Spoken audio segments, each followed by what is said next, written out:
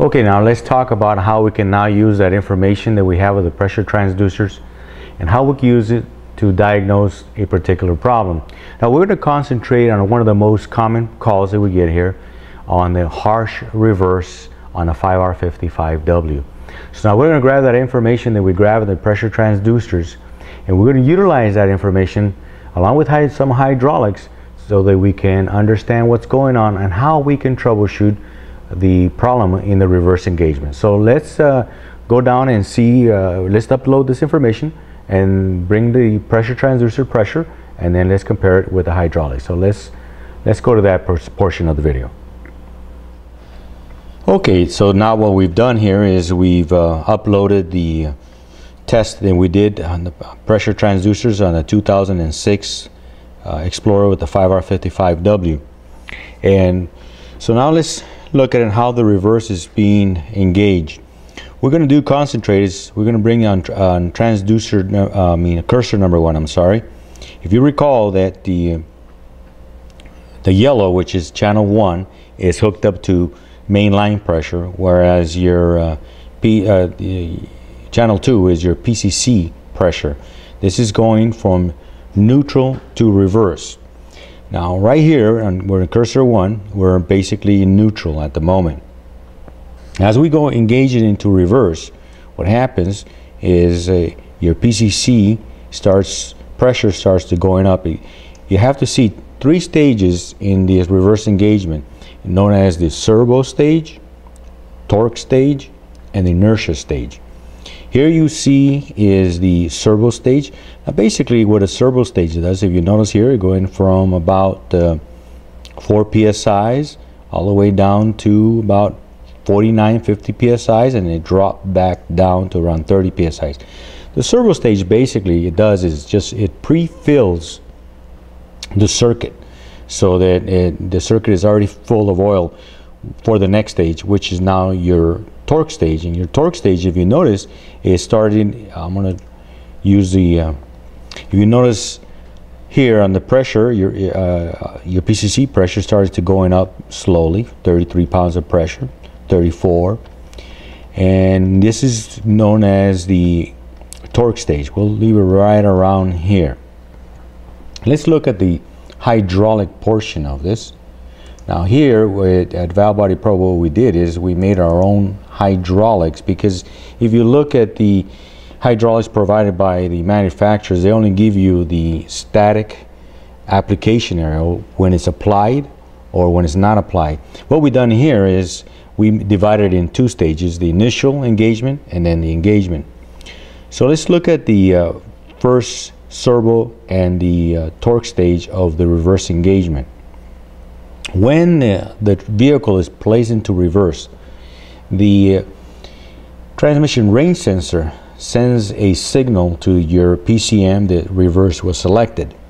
What the PCM then does is that it modulates, or it provides about a ½ amp for the PCB solenoid, which it produces the VFS2 pressure, which is this blue one right here, and that acts on top of the reverse engagement control valve. Basically what it does, it keeps the reverse engagement control valve down. That won't allow the mainline pressure that comes from the valve, from the main valve, to go and enter into the direct clutch, because it's being blocked here. Your PCC starts to enter the 2 stages that we talked about, your servo and your torque. Well, when your PCM starts modulating or lowering the amps on the PCC solenoid, it starts producing this pressure. This pressure now comes through here at the top of the reverse modulator valve. Now at the bottom of this reverse modulator valve is mainline pressure. This starts to push down here slowly. It produces the modulation pressure, the orange one right here. This modulation pressure is the one that goes and applies initially your direct clutch.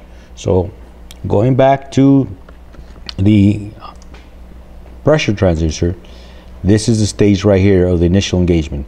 Your servo stage right there on the cursor number 1 being applied.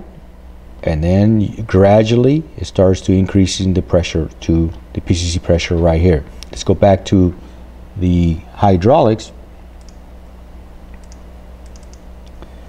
This PCC pressure, if you recall, if you see, it also is being applied at the bottom of the reverse engagement control valve. So as this amps is being lowered here, your PCC pressure is being increasing gradually, as you saw it in the pressure transducer. That pressure is acting at the bottom of the reverse engagement control valve, and eventually what happens is that this PCC pressure at the bottom of the reverse control valve overcomes the PCC pressure, the blue one here, and what happens is that it ends up going to what is now, we call it the inertia stage. This moves the reverse engagement control valve up. Now your mainline pressure that was right here now is going directly undisturbed to apply your direct clutches. That is this stage right here we're about to enter right now, and you see it right around there. And if you see the main line pressure yellow, channel 1, you can even see a drop as it fully opens up and it starts applying fully the direct clutches. So when you see that now you're in fully reverse, remember you have to see this 3 stages. Now after you see a number of reverse engagements, you may not always may not always look the same. As you can see, here's another reverse engagement. It does not look exactly like the other one, but you have to have the 3 stages. You have to have your servo stage, and you have to have your torque stage, and then you have to have your inertia stage. Most of the application will take about 2 seconds to apply. Now if you see this pressure just going from 0 immediately rise up, that's how you get a harsh engagement, because the bushings are holding or being restricting the solenoid for traveling. So when you see this PCC pressure just going directly straight up, or if you don't see these 2 stages, that's when you know you have a reverse problem.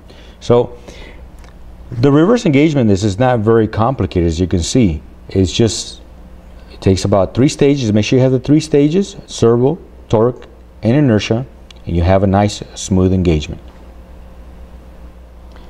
Okay, so now we saw the hydraulics and the pressure that we took, the reverse engagement here. So what is going on the solenoid pack?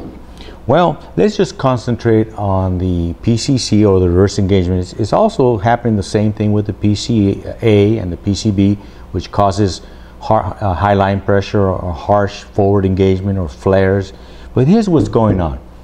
This is the plunger from the solenoid of the PCC, and here is a bushing that is originally on there, and some of them we see in brand new failed.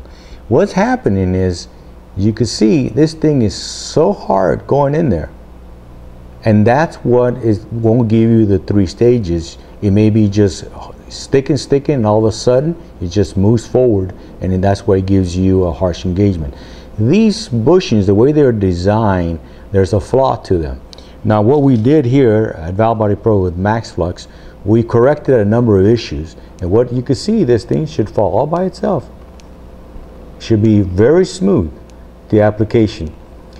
This is what's giving the 3 stages: your servo, your torque, and inertia. So basically your problems are your bushings.